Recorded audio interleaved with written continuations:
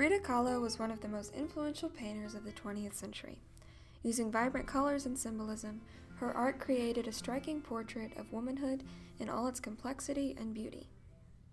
Frida's life was full of extremes, from professional success to personal suffering.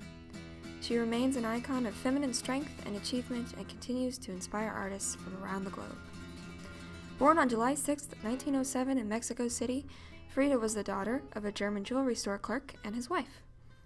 Frida would later change the date of her birth to 1910, the year of the Mexican Revolution, a reflection of her constant desire to forge her own identity.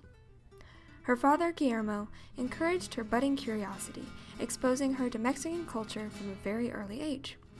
She later wrote in her diary, "My childhood was marvelous, because although my father was a sick man, he was an immense example to me of tenderness, of work, and above all, of understanding for all my problems."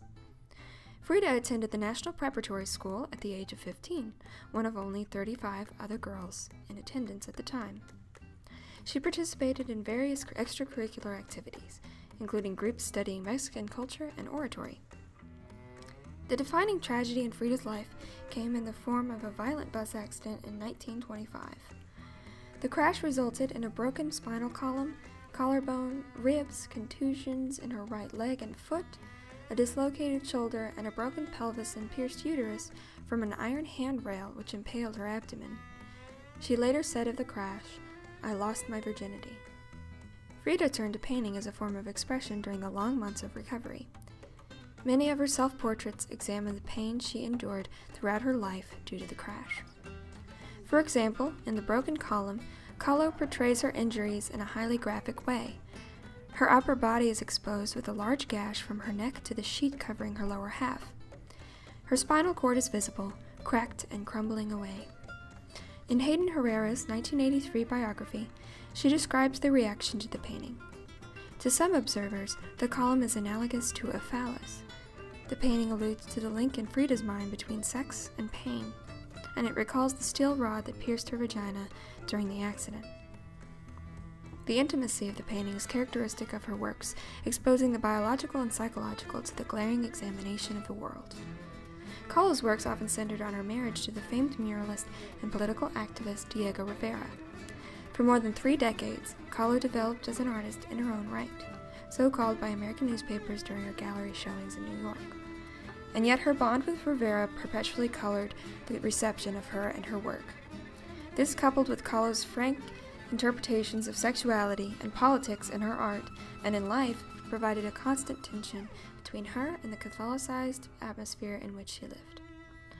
Her and her husband's emphasis on rejecting European ideals of high art and opting for indigenous forms and techniques in their work and personal appearance contributed to their status as influential and often controversial figures on the world stage. An integration of traditional Mexican aesthetics and radical gender and sexual ideals reveals itself in Kahlo's use of symbolism in her art. For example, in Mexican tradition, the monkey is a symbol of lust. Rather than portraying them as demonic or lascivious to convey this symbol, Kahlo depicts monkeys as affectionate, guardian-like figures. This repurposing of erotic symbols in celebratory terms is a common motif of her work, reclaiming her own sexuality from the gendered society in which she lived. Throughout their life together, Diego Rivera would serve as a leading subject in Kahlo's art. Notably, the International Honor Quilt panel, denoting her status as a feminist icon, recreates her 1939 piece Las Dos Fridas. In it, 2 Fridas are portrayed, one holding a locket with a picture of Rivera inside, and the other without this locket, severing the other's lifeline. The choice of Patricia Velasquez, the contributor of the panel, to include an interpretation of this painting reflects the complicated relationship feminism has had with the institution of marriage. Women's purpose during Frida's time was often seen as residing in this institution, and Mexican Catholic culture in particular emphasized a highly demarcated marital ideal. While the legitimacy of this ideal is constantly in question in feminist discourse, artists like Kahlo never shied away from her emotional dependence on her husband. In recent years, Frida Kahlo has become a major icon in feminist circles. Judy Chicago, architect of the dinner party, stated in a 2010 interview, "I think there have been successive waves of interest. The first were among women. Her story appealed to women, her images appealed to women. In the second wave, in the Chicano and Hispanic movements, her interest and valorization of Mexican culture appealed to people who were claiming their heritage, just like women were claiming our heritage. Then the third wave was among gays and lesbians because of her shifting gender roles and open sexuality.